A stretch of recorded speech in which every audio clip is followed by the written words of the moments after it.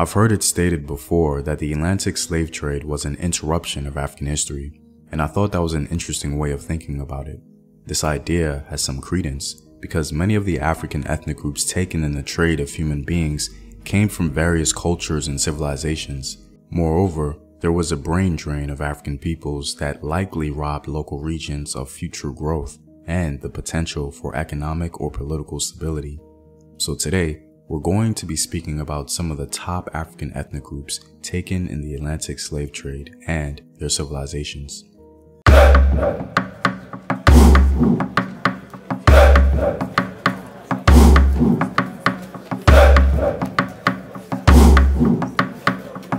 What up, African world? It's Team here, and welcome back to another video of African history, culture, and worldview. By supporting this channel on Patreon, you're helping in the creation of these videos and contributing to this content. The link to Patreon is in the description box below. Also, stay tuned with a word from my sponsors. Hello, my name is Howard Dorsey. I'm 54 years old. I'm here to talk about my experience with Herbal results. I was getting sick, so I went to the doctor. They told me that my blood pressure was high, my cholesterol was borderline or high, so I was very sick. You know, sometimes I thought I was dying at some point. And I ordered a bottle of olive leaf extract. This is how the bottle comes in. And within the first probably week and a half, 2 weeks, I checked my blood pressure and it was back down to normal. It was like 120/80. My cholesterol went down to 125. You know, I definitely believe that olive leaf extract from Herbal Results saved my life. And that's real. I mean, I recommend it to everyone in my family, my friends, and we've seen a lot of results in that manner as well. Purchase now at herbalresults.net.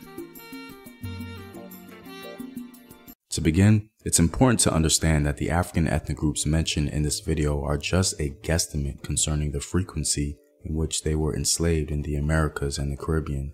There is no conclusive list that orders their number in comparison to others. The ethnic groups you'll be hearing about today in regards to their frequency are opinion-based. You'll get different answers depending on who you speak with. Also, most of the ethnic groups on this list are both victims and victimizers. This history is more complex than what's traditionally presented in popular culture, so please keep this context in mind.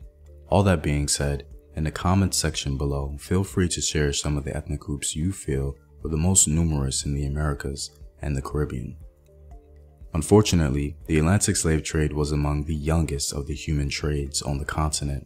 The much older giants were the Arab slave trade in Eastern Africa and the Trans-Saharan slave trade in Northern Africa. The trade in human beings across the Sahara and Eastern Africa, for the most part, enslaved a different pool of African peoples. However, you'll find that the Atlantic and Trans-Saharan slave trades often intersect in regards to the ethnic groups trafficked. One of the most numerous groups enslaved in both trades were the various Mande peoples. The Mande peoples consist of Africans that speak the Mande languages. Keep in mind that this is the only peoples on this list that will be broadened into a language group. We'll get more specific later. Perhaps the most popular Mande groups are the Mandinka, Soninka, Bambara, the Susu, and others.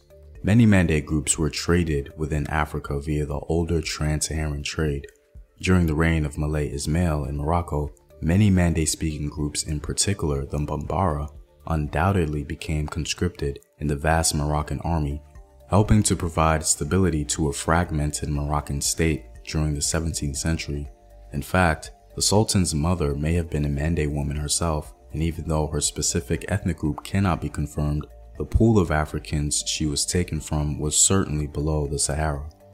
The most popular Mande groups like the Soninka and the Mandinka built the first and perhaps the most powerful states in West African history, the Wagadu and Mali empires. Wagadu, also known as Ghana in the literature, was championed for being extremely wealthy and having twin towns or cities in some descriptions. Mali was internationally known for its learning and trading center at Timbuktu. Scholars, doctors, teachers, and imams were all flocking to Timbuktu during the apotheosis of Mandinka civilization in the 14th century. Another group similarly enslaved in both the trans-Saharan and Atlantic trades were the Fulani. The Fulani are a very interesting group because historically they are the only Africans that can be found in both Eastern, Western, and Central Africa.